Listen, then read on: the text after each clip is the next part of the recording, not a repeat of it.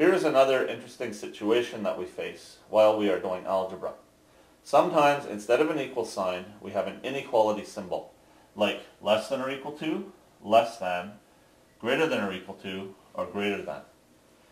Most of the time as we're doing our algebra, we treat that symbol as if it was an equals, and we follow the rules about moving numbers back and forth across the equal sign. But there are a couple of special cases we have to see. Here, my x is being multiplied by a -3. So to move the -3 away from my x, I will divide both sides by -3. These cancel. My x is isolated. 21 divided by -3 is -7, and all that's left is to write down my symbol. But this is where we have a special rule.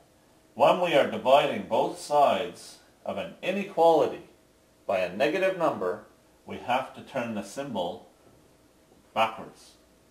My less than or equal to becomes a greater than or equal to. This only happens if we are dividing both sides by a negative number. Let's look at another example. 2x is less than 8. My x is being multiplied by a 2, so I divide both sides by a 2. These cancel. My x is isolated.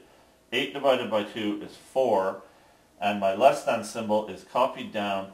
I do not turn it backwards because I divided both sides by a positive number. It's only if I'm dividing both sides by a negative number that I would turn it backwards.